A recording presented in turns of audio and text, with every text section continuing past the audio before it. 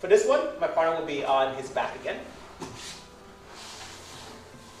This pin will have the same base setup as our Gatame. However, I'm going to move this arm across. I will then place my knee down here. I will put my shoulder and head next to his shoulder. My right hand will come around the head and support below. I would then join my hands in this position. My hands are now here.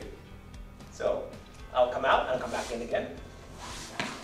Collect the arm, place across the body, knee in, block the shoulder, head down, base out, hands up, grab once you're here, put your head down, the pin begin. Hands over, leg through, base in, head down, hands over, capture here, head down, begin the pin. From this angle,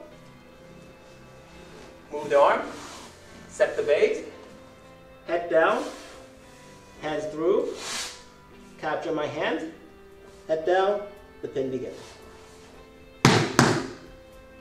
For this pin, I want to make sure that my right thigh and side is as close as possible towards my partner's side. I don't want to create any space, like even a wide angle. Instead, I want to stay very close. My head's in, my arm down, my base are nice and wide, and then apply the pin.